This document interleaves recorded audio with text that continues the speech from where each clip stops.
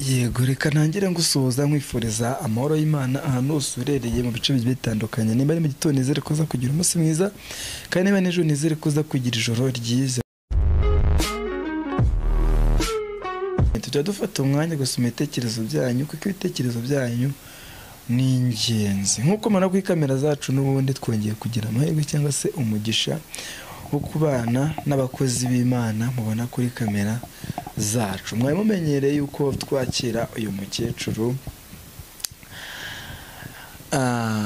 Emamari kumukera Emamari. Yego niwe mwari mumenyereye ko dusanzwe tubana kuri kamera zacu za Getsimani TV, aha tugeza ubutumwa bwiza tubwira yuko Imana yagiye mutuma kuboroheje ndetse n'abakomeye, aho uyu munsi tugiye gutangira tumuha ikaze, twibwira nko ku bantu badukurikiye ari ubwa mbere, natubwira n'impamvu uyu munsi ari kumwe n'umuntu w'umupapa. Ashobora guhita bibaza ngo ni umutware we, ariko niwe uri buze kudusobanurira byinshi kuri we. Dutangiye tumuha ikaze, ni karibu wiyumvemo ikaze kuri Getsimani TV. Murakoze, Imana ibaha umugisha. Yego. Nitwa kumukera Emamari. Yego. Turuka muri paruwasi ya Bushenge. Yego. Naje mu murimo muri Kigali mvuga ubutumwa bw'Imana. Yego. Ubwo butumwa bw'Imana ngenda mpura abantu mu byaha. Mpura n'uyu muntu. Yego. Muri 2019. Yego. 17. 2017 niho twahuye nawe. Yego. Yari afite ikintu cy'uburwayi. Imana integeka kumusengera, ariko nari naramubonye nkiri n'icyangugu. Yego, yari afite nk'uburwayi bumeze gute? Uburwayi yari afite bwari uburwayi bw'imyuka mibi. Ariko Imana imuntegeka kumusengera. Yego. Ndamusengera musanze hagati y'abandi. Ubwo nari maze kugera muri Gatenga. Yego. Ndi hano ariko muri Karambo. Yego. Twabonanye nkiri hano muri Karambo. Noneho mubona ngiye mu buryo bw'umwuka, ndi ku mundi nabwirije ubutumwa nawe witwa Giyodoni. Yego. Nawe yararwaye.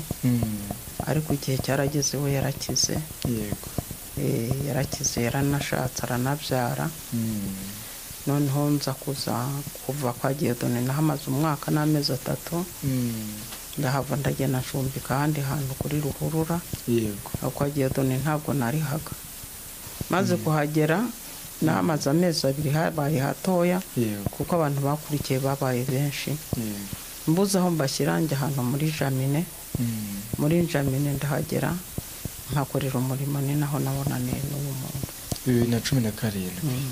Yego, 2017 ukimara kumubona akunda kurwara iyo ndwara, waje kumusengera aza gukira? Naramusengeye. Yego. Ndamusengera kuko namusanze hagati y'uruhame rw'abantu. Ariko ari Imana ihanyohereje nagucishije mu wundi kugira ngo mbone aho nsengera. Ubwo naramubonaga ariko ngatuza, ariko ngeze aho hantu bari gusengera ndahamusanga. Yego. Maze kuhamusanga noneho turasenga ngiye kubona mbona Imana izanye urumuri. N'ubundi subiye kumumurikira numva n'ijwi rimbwira ngo uriya muntu niwe nakwerekaga. Narahagurutse nyine nyuzuza imbaraga ndagenda ndamusengera. Mubona mu bwo burwayi nyine ndamusengera hagati y'abandi. Igihe cyarageze ndataha. Maze gutaha baza kumuyobora hondi. Nuko duhita tubonana, ubwo turasengana. Ubwo twasenganye ahantu aho ngaho nari ngiye kuri Ruhurura. Habaye hatoya noneho tujya muri Jamine. Muri Jamine turahasengera turi kumwe, dufatanya gutyo musengera. Akaririmba se buhoro, nta n'ibyo yafatishagaho cyane, ariko Imana iza kuza gukora igitangaza. Umuntu mbona arorohewe, ntera ko yaragendaga mu macaci nyine ahasengera.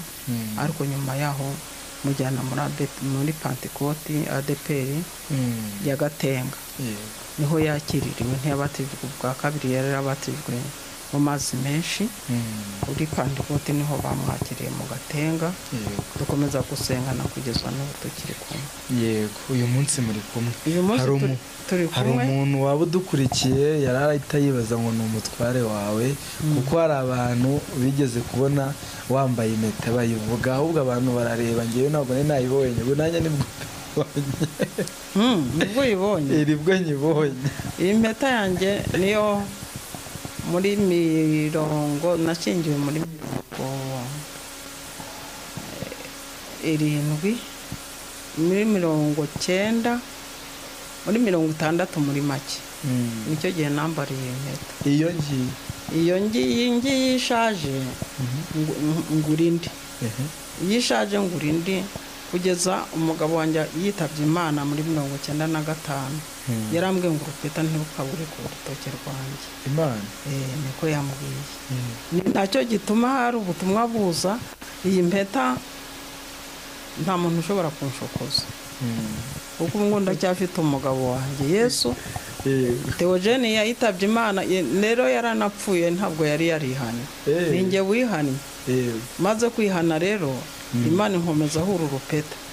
Tekereza kugira ngo abe yarazize sida, mu bagore yashatse hapfe 3, ari njye mugore wa mbere, singira icyombo. Ntunarware sida? Nta na sida narwaye, n'abana nabyaye nyuma, uwa 7 n'uwa 8 bose ni bazima. Yego. Ariko baza gupfa ndamushyingura 95 intambara ivuye. Urupeta rwanjye ndaruhorana rero ntabwo narukuraho. Iyo ruheze ndagenda nkahagura urundi harusubizaho. Urabona ko rwambaye hagati rwa mariage barwambara hano. Noneho urwuko nyine umugabo atakiriho ndushyira hano mu rutoke rurerure. Niko bishatse kuvuga. Nicyo bishatse kuvuga.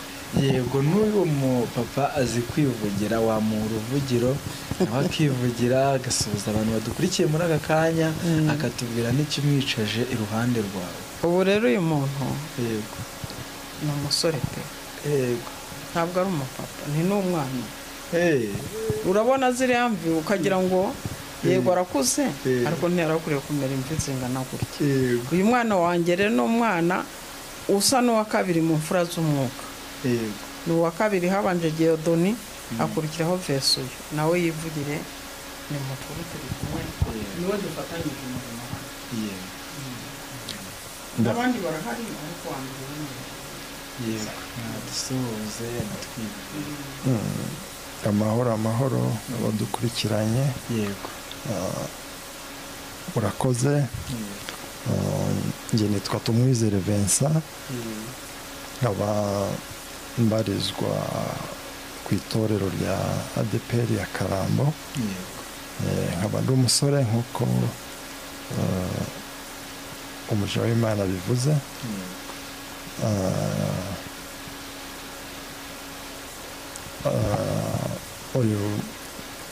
uyu muja w'Imana twahuye muri 2017 nk'uko bivuze. Nari ndushye ndemerewe, nubwo nari narakiriye Yesu nk'umwami n'umukiza, nari nararushye ndemerewe. Hanyuma duhuye aho ngaho nasengeraga, nari mfite icyifuzo nsengera mu rugo rw'umumama umwe witwa Mama Ketia. Hanyuma turimo dusenga araza aranyegera aransengera by'umwihariko. Nyuma y'aho ngaho aduha ubuhamya bwe. Muri njyewe bita mbona afite umuhamagaro nk'uwa Yesaya, umuhanuzi Yesaya wo muri Bibiliya. Umuhamagaro wa Yesaya yahanuriraga ibwami. Rero mubonamo uwo muhamagaro. Hanyuma numva namwegera kugira ngo numva umutima wanjye harimo umutwaro wo kumwegera kugira ngo nsorome ku mbuto z'umurimo we. Hanyuma ndamwegera, ko narushijeho kumwegera nza kumubonamo noneho umuhamagaro wa Pawulo. Umuhamagaro we, ubuzima bwe, uko yabayeho, ijambo ry'Imana rikatubwira ngo Pawulo we rikatubwira ngo Pawulo ntago yari intyoza mu magambo, ahubwo ubutumwa bwe bwaherekezwaga n'imbaraga z'umwuka wera. Ubutumwa burimo imbaraga. Rero bituma munambaho nuko kugeza n'aya magingo nari ndushye ndemerewe. yego hanyuma uburwayi bwo mu mutwe icyo gihe nibwo bwari bunduhije. yego mu cyongereza kwa muganga barambwiye ngo ni depression with anxiety. hari na schizophrenia. hanyuma no mu buzima bw'umwuka nari mfite uburwayi kuko nari mboshwe n'ibyaha. ibyaha by'ubusambanyi, ibiteye isoni n'iby'isoni nke, imirimo ya kamere ndetse muri make, inzika. ariko uko narushije kumwegera nibwo narushijeho kumenya umugambi w'Imana ku buzima bwanjye. n'umuhamagaro w'Imana niho waziye. nicara ku birenge bya Yesu buhoro buhoro, ngenda niga. Imana impa icyerekezo bimuciyemo cyo kujya muri ADPR Gatenga. njyayo ndakirwa. buhoro buhoro nirwo rugendo kugeza n'aya magingo. tuba dukorana umurimo w'Imana hano, abantu bamusanga abasengera, tubabwira icyo Imana yashyize ku mitima yacu. nuko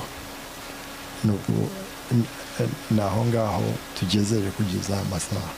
yego dukomeje kuganira kugeza uyu munsi, guhera 2017 mutangiranye umurimo w'Imana w'ivugabutumwa ndetse no kugufasha mu buryo bwo gusenga Imana, mukaba mukiri kumwe. nko ku bantu wenda badukurikiye bashobora gutekereza ngo ese n'ubundi wenda nko mu buzima busanzwe niko kazi wenda ukunda nko kuba wakwikorera ko gusenga? ubusanzwe mfite lisansi muri ekonomi. numva n'uwo muhamagaro nawo kuba narize nabyo numva nabi byamfasha mbonye akazi. ariko kugeza aya magingo ntago ndabona umuryango ukinguka muri icyo cyerekezo. rero ariko nasanze Yesu aryoshye, nasanze Yesu agira neza, kuko yarambohoye imigozi yari imboshye y'ibyaha, yagiye icagagurika kugeza aya masaha. ndumva mfite umudendezo. hari rimwe igeze kubera ko nari mboshwe n'ibyaha, numvishe ubutumwa nakunda kumva kuri radiyo bwa bundi bavuga ngo ni hyper grace, cyangwa se ubuntu buri ku rundi rwego. ngo Yesu yarangije byose, niyo twakora ibyaha tuzajya mu ijuru. nari ntangiye kubucengerwamo, numva ntabwemera. ariko maze guhura n'umuja w'Imana nibwo namenye ko Imana yanga icyaha urunuka, kandi abayegera mu kuri no mu mwuka irababohora, bakabohoka, bakababera, bakaba bakiranutse imbere y'Imana, imbere y'abantu. yego ariko mukecuru, buriya ziriya nyigisho, izi nyigisho bavuga yuko ngo gukora ibyaha ukanasenga ngo nta kintu bitwaye, biriya byo bivaye he? bituruka ku ki? uyu mwuka uturuka ku ki? guturuka ku badayimoni. kuko iyo umuntu ari gusenga ntajya mu byaha. ngo kubaha Uwiteka niyo niko yabivuze. kubaha Uwiteka nibwo bwenge, kuva mu byaha niko kujijuka. kandi Yesu yaje ashaka abanyabyaha, ntiyaje ashaka abakiranutsi. nta n'umukiranutsi ku isi wabo, n'umukiranutsi ni Imana. siko bimeze. abantu basenga bagasengera ku byaha nta n'ubugingo bazabona habe na gato. None bariya se nabishushanya abavuga yuko ngo Imana yaremye umwana w'ubugingo n'umwana wo kurimbuka, nyine igituma bavuga ngo Imana yaremye abantu, irema abantu ishaka ko bose izabishyira bakaba b'ubugingo, siko bimeze. Ariko noneho abatazi Imana bajya mu bigirwamana, bakajya mu busambanyi, ishyari n'inzangano, abarozi, abapfumu, abashitsi n'abashikisha, abo ngabo iherezo ryabo ni ukurimbuka. Kuko Imana yaremeye abantu ubugingo, ntabwo yabaremeye gukora ibyo. Nabo bavuga ngo bakavuga Imana, bakora ibyo bita Imana yabo ngo niyo Mana, ariko Imana niyo ukuri. None abantu bigisha zino nyigisho bakavuga ngo abantu ngo ntibakora ibyaha, izo nyigisho nyine zikemegwa zikanasakara ndetse n'abantu zikabacengera, abo ni abanyabinyoma n'abakozi ba shitani, ni abakozi ba satani. Abo ni abagendana na antikristo. Ubundi antikristo yaje ku isi, atuye muri iyi si kandi ari gukorana n'abantu. None ko hari abantu bavuga yuko antikristo atari yaza mu isi igihe cye kitaragera, noneho ubwo bavuga ko antikristo ataraza ku isi, abakora ibyo ngibyo urabona bakora ibya Yesu Kristo cyangwa barakora ibya antikristo? nakubajije uraza kunsubiza.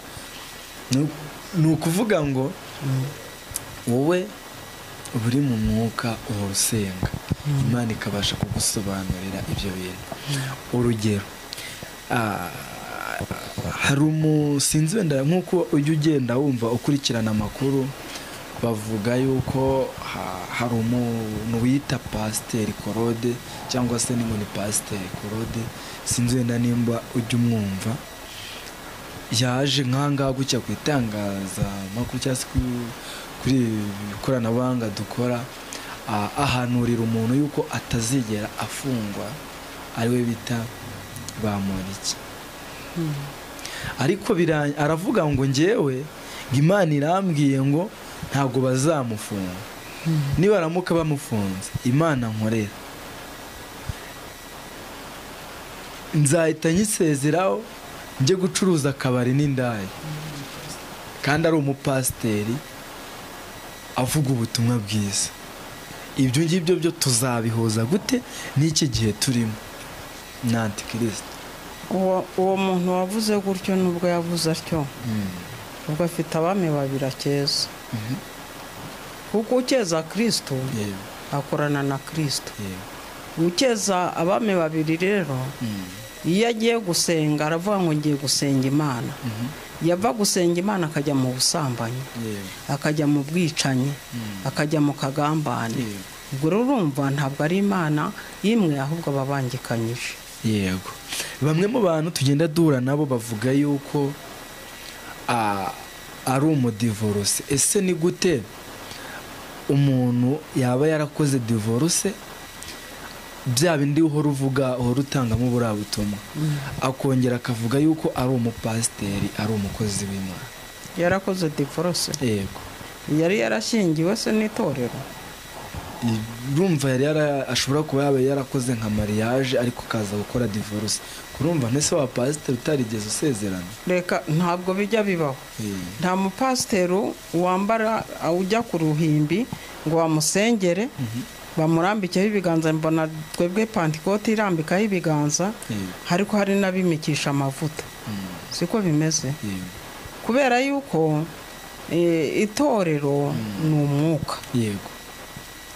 Itorero ry'umwuka wera ntabwo rikora bene ibyo ngibyo. Uwo nguwo yabaye uwo kuvuga ati nakoze divorce, yenda yari yashingiwe na leta atarashingiwe n'itorero, ntabwo ariko ashobora kwimikwa n'ubundi waba umushumba atari yabona undi mugore bakorana mu masezerano ngo banashyingirwe. Iyo bamaze gushyingirwa, ureba umusore iyo yabaye umusore agatorwa n'Imana, atorwa n'Imana yaramaze kuba umugabo. Niyo yabaye umusore agatorwa n'Imana, arabanza agashyingirwa. Iyo amaze gushyingirwa abona kuba yaba pasiteri.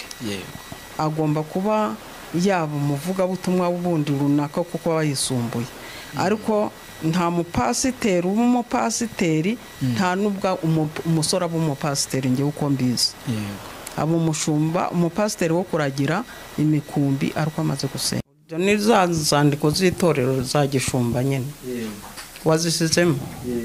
Bo noneho rero muri iki gihe ikintu kitwa abayobozi b'itorero ni nabyo nzira ngo sinzajye mvuga ibyo Imana yampishuriye ibyo ari byo.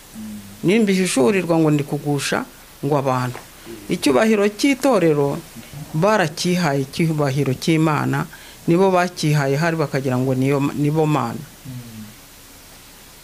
Itorero rero aba bagishumba ubuyobozi bw'itorero niho bushingiye ku byerekeye abadiyakoni, ku byerekeye abashumba, abavugabutumwa, intumwa z'abakirisitu.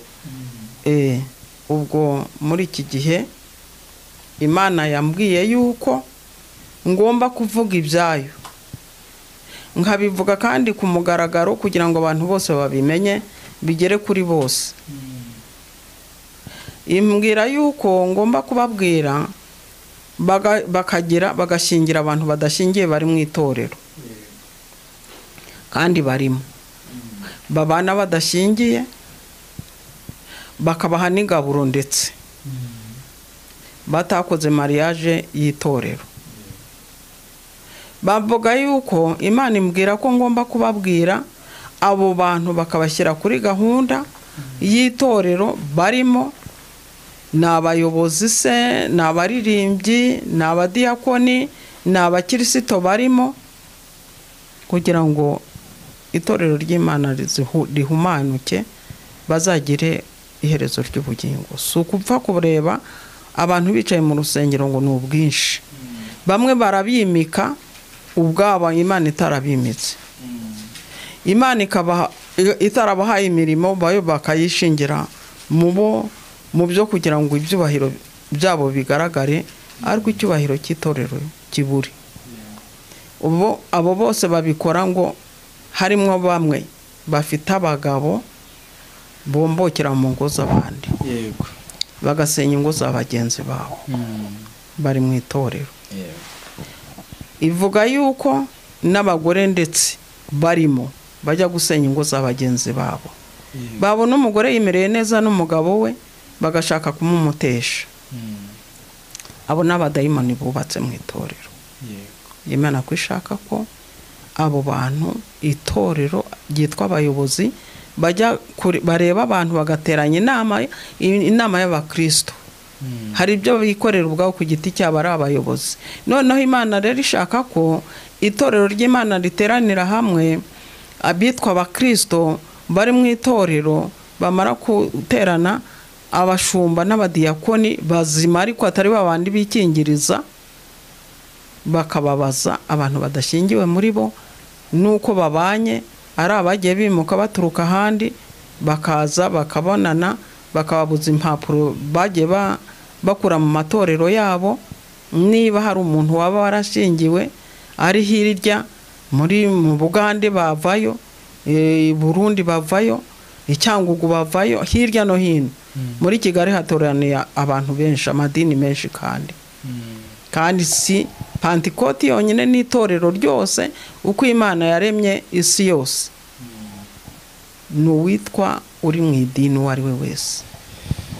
Yego nk'uko ubidusobanuriye, wenda dukomeje nko kuganira nko ku bantu badukurikiye, nk'uko wenda Imana igenda ikwereka ubu butumwa. Nk'ubushize tuganira wari watubwiye yuko Imana yigeze igutuma ku musaza, kuko kandi nibyo kuko waratumetse ubutumwa bwiza. Uyu munsi hari ubundi butumwa Imana iramugutumaho? Ubutumwa erega burahari. Yego, ubutumwa burahari, ariko buri mu butumwa bwerekeye gusenga. Yego, sibyo? Yego. Ubundi ku busanzwe singenzwa n'indamu. Yego. nshaka yuko ubwoko bw'Imana bukizwa, nshaka yuko igihugu perezida wa repubulika agira umutekano, kubera ko ibimuhiga byo ntibibura.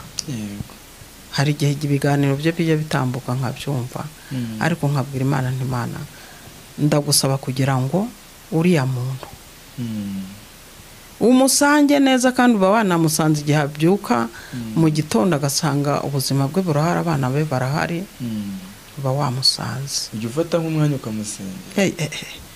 Ahubwo igihe cyose iki inshingano nahawe muri make ni inshingano y'itorero n'igihugu. Uwitwa umuyobozi w'itorero, ugiye witwa ruperezida, n'aba ngaba bamwungirije. Ruperezida uriho ubu ngubu sinari namumenya, ariko ubutumwa bwe buzamushyikaho kuko nibwo ubu ngubu bwose, kandi mba naranabibabwiye. Noneho perezida wa repubulika si habe n'isaha imwe, habe n'isegonda imwe ndashobora kumusengera kugira ngo igihugu kigire ituze. Muri kubona ibintu biri mu gihugu ukuntu biri kuza badushotora, ninde bari gushaka si wese, ariko ngiye ngomba kubumushyira, imaze kumbwira ngo kora gutya, sibyo? Kandi hari ibindi bintu Imana yagiye ikorera abaturage kuri perezida wa repubulika, nanjye sinarimbutse kugira ngo abinkorere, ariko kubera ko ntaho nishyikira ku Mana gusa. Hari ibyo babambitse, mwe babahaye imyambaro, babahaye amafaranga, babatuje mu mazu, ariko mureba n'icumbi bari kuri nyirukanamo, bambaye priya yarangiye ejo. Icyo nzi cyo nuko ngomba gusengera igihugu n'itorero ry'Imana, kandi nanjye ampaye inzu yo kubamo, nashima Imana. Ariko ntabwo nabura gusengera umwami utegeka isi, kuko utegeka isi yose ni Imana data wa twese n'umwami n'umwuka wera, niwe wasizeho abayobozi. Perezida wa repubulika rero ngomba kumusengera, yamara kumbwira ati genda ujyeyo, icyo nzamubwira ni ukubanza kumusengera n'ubundi, icyo Imana impaye nkamubwira icyo. Ariko mu buryo bw'umwuka ni gusenga, no mu buryo bw'umubiri nabyo biza mu buryo bw'umwuka. Cyakora mpaye inzu yo kwicaramo, nk'uko iki kiganiro kigeze nkabona inomero ze nkamuhamagara, cyangwa se Imana ikamukoraho, cyangwa dore binyuze kuri mwe ndashaka ko muzamungezaho ahubwo akirebeho, akitegereze, ndamusengera mu izina rya data wa twese n'umwami Yesu Kristo n'umwuka wera, kugira ngo uwo mwaka azarangiza musi wa 2024. 2024 Imana izaba ikimwicaje ku ntebe ye, azayive hari ku isaha igeze, kuko yigeze ansanga Yesu arambwira ati musengere cyane, kubera yuko igihe kizagera nk'ama pansiyo y'ubusaza se, suko azaba arangije umurimo we. Ubwo icyo kintu kiriho nabwo ngomba kumusengera kugeza ubwo Imana ihagaritse iriya migambi yose abo hirya no hino bamufiteho. Ari politike hanze irahari, arizo ntasi, kandi no mu gihugu indani zirahari. Siko bimeze. Mbega icyo nahawe ni ukumusengera, naho nagira uruhande rwe ni ukumusengera, kuko ibintu bye biba biri mu ibanga. Mugeze uruhande hari ibyo Imana ishobora kumbwira, nshobora kumubwira. Ni ukuvuga ngo 2024 ashobora kuba yabona pansiyo cyangwa azakomeza ayobora. Muri iki gihe ibyo Imana izampishurira nibyo nzamubwira, kubera yuko ibi birimo ndacyasenga, ndakomeje, ariko ashobora kugera mu 2024 ari wo mwaka arangije ya manda y'imyaka 7. Niba cyicaye ku ntebe Imana izakomeza imwicazeho, niba hari uzamusimbura ariko ntawe uzamusimbura uvuye mu gihugu cyo hanze kandi ashobora no gusimburwa n'umwana we kuko ibyo ndi kubisengera bifatanije narangiza manda ye Imana ikabona yuko ashoboye gufata pansiyo azasigeho umuryango we nawe yicare ku ntebe ya se. Imana ibishatse nibyo ngiye ngomba gusengera kuko ntagomba gukubita kudeta, ntagomba no kwicwa kuko igihe cye cy'urupfu rwe nta kimana inyereka yuko agomba gukora igihe n'ikimana izamugezaho ariko aracyari ku ntebe. Imana iguha umugisha kubw'ubutumwa bwiza utambukije. Sinzi wenda hari nk'indi message ushobora kuba wasangiza abanyarwanda bose muri rusange badukurikiye muri aka kanya. Ubundi message nashobora kubasangiza kenshi cyane ni ukwihana ibyaha. Yego. Amadini ariyo yose Imana ntawe itazakura umugeni. Icya mbere cyo nuko Imana yaremye isi igashyiraho umuntu umwe ari wa Adamu na Eva. Abantu bose rusange bakomoka kuri sogokuruza Aburahamu. Ijambo ry'Imana riravuga ngo mubyare mwororoke mungane n'inyenyeri zo ku ijuru n'umusenyi wo ku nyanja. Hari ahantu mu gice cya Samweli nibagiye igice ari ikihe havuga ngo Isaka ajya gutambwa. Aho ngaho naho yerekeye imihigo. Kandi no muri 5 mu mubwiriza harabivuga ngo nuhiga umuhigo ntugatinde kuwuhigura. Imana itanezerezwa abapfapfa. Nuhiga umuhigo ntugatinde kuwuhigura kandi ntukavugira amagambo imbere y'Imana kuko Imana itazakubara nk'utacumuye. Mbese umuntu wese uvuga amagambo avuye ku Mana agomba yavuga nayakomeze. Umuntu wavuze ibintu avuga agahigira Imana ntagatinde guhigura. Umuntu uriho adashingiye azi yuko yagombye kwishingira. Umusore n'umukobwa babana badashingiye bajye gushyingirwa. Ni leta nibashingira noneho n'itorero ribashyingire nuko kuva mu byaha. Noneho Imana irambwiye ngo mbabwire ngo hahirwa umuntu udakurikiza imigambi y'ababi, ntahagarare mu nzira y'abanyabyaha, ntiyicarane n'abakobanyi. Ngo ahubwo amategeko y'Uwiteka niyo yiringira ku manywa na nijoro. Wazahwana n'igiti cyatewe hafi y'amazi ngo cyera imbuto igihe cyacyo, ibibabi byacyo ntibyuma, icyo uzakora cyose kizamubera cyiza. Ngo ababi ntibamesa batyo bahwana n'umuramuto mu murwa n'umuyaga. Aho naho si muri Zaburi ya mbere. Ahandi Imana imbwiye ni muri Matayo ibice 25.